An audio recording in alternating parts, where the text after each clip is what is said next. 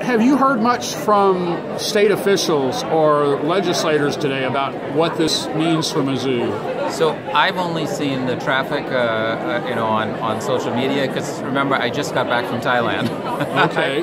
I came straight from the airport to here. Okay. So I haven't had a chance to talk to many people, but I know that, there have been a number of them that have posted things about congratulating Professor Smith on his contributions. Do you think that this will have an impact as the university seeks funding for its major research laboratory? Well, yes. I mean, as I said in my quote, I think this is an important thing for Mizzou. Of course, it's a remarkable achievement for Professor Smith, but it reflects on Mizzou, and it also helps all of Missouri, right? Is that you have a flagship institution, you have faculty here who are contributing to the entire world, and we want to make sure that we provide the environment that allows them to be successful.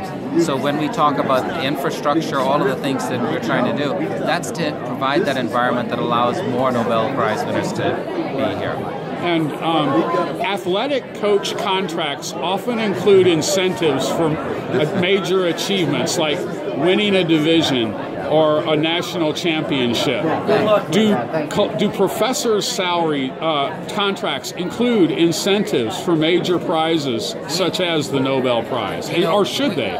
We don't have anything specifically, but I do think we want to celebrate as much as we can in any way we can these types of successes. So yes, I'm in favor of making sure that we do as much as we can for our successful faculty.